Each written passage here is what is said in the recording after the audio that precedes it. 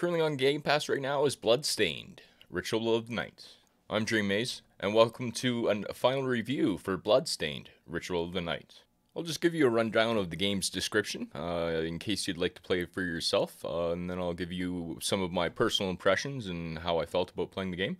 Followed up by an actual score for a final review for you guys. Take that and use that as a tool for yourself to go and decide as to whether you'd like to play the game or not. Bloodstained Ritual of the Night is a Metroidvania-styled video game developed by a Japanese indie studio, Artplay, and published by 505 Games. The game's development was led by the former Castlevania series producer Koji Igarashi, and is considered a spiritual successor to the series. The game was released for PlayStation 4, Windows, Xbox One, Nintendo Switch in June of 2019. You play as Miriam, an orphan scarred by an alchemist's curse which is slowly crystallizing her body. To save humanity and herself in the process, she must fight through the castle and defeat the summoner, Jeeble. I am actually old enough to have played Castlevania and some of the series back in the day, so it's very cool that this is kind of a spiritual successor game to it. And what is even cooler than that is I was able to beat it. This game took me 38 gigabytes of video recording, approximately 48 hours of video recording to complete through the game. According to my menu, it took me 24 hours to beat the game. So you play as Miriam, an orphan, who actually has quite a few really cool abilities. She can encapsulate shards and put them within her body, which gives her different abilities, passive or active abilities, which you can therefore use to get through the castle.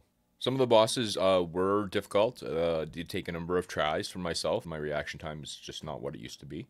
So yeah, it did take me some time to get through the bosses, but I'm happy I did. Happy I got through the game. And yeah, I would suggest giving it a go there if you have played Castlevania back in the day.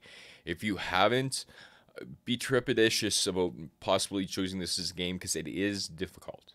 So, final review time. I have 5 categories. They're each worth 2 points. Continuous challenge, interesting story and good end, flexibility and useful rewards, fun and realism, and bugs, flaws, and defects. Continuous challenge was there, absolutely. You had to get this ability to jump to be able to go to the area where you could get the ability to bounce around as a laser to go to this other area. So there was a continuous challenge in trying to find items and actually defeat enemies and bosses that are in your way.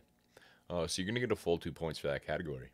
Interesting story, good end. It was absolutely an interesting story, and it was definitely a good end. There was actually 2 endings to it. There was a bad ending and there was a good ending. I did do the bad ending and realized, oh, there's a lot more to the game here, so I got to play through the rest of the game and finish it up. So there is actually 2 endings. But you are going to get a full 2 points for interesting story and good end, because it was there, it was present. Flexibility and useful rewards. Flexibility, yes, there was lots of flexibility. You could choose to go up and personal with a dagger or go back and shoot with a gun. There is lots of versatility. Even your activated abilities, you can choose kind of whatever you want and whatever adapt your playstyle to make you stronger. So there was flexibility. Useful rewards was there, but they were a little hidden. So you're only gonna get 1.5 out of this because useful rewards.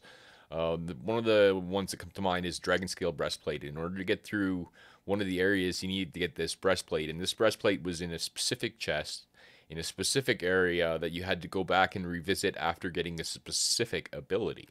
So useful rewards were there, but they were very hidden. So 1.5 out of 2 for that category. Fun and realism was definitely there. It took place in 1800s England. So it had, some of the older stained glass feeling to it, and, you get it definitely had the fun and realism to it, so you're going to get a full 2 points for that.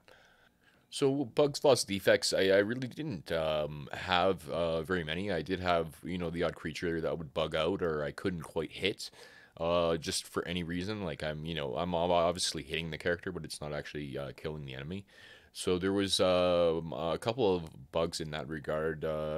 Also did have a rollback, probably about 45 minutes. That really annoyed me because it took really, it was a hard fought 45 minutes that I got rolled back, and yeah, it hurt, it stung. So bugs, flaws, defects. There is a couple that are still present in the game, even though it's been out for a number of years, that you may run into. So you're only gonna get 1.5 out of this category. So altogether, that's a score out 9 out of 10 for Bloodstained, Ritual of the Night. There, it was a very fun game. I did used to play, like I said, through Castlevania when I was younger, so I did know what I was in for. If you have not played through Castlevania, do be aware. I'm going to say it one more time. This is a difficult game, and you are in for a challenge. But with that challenge comes adrenaline running through your system. Thanks for joining me. Do hit the like, subscribe, and notification bell for future videos. Until next time, peace.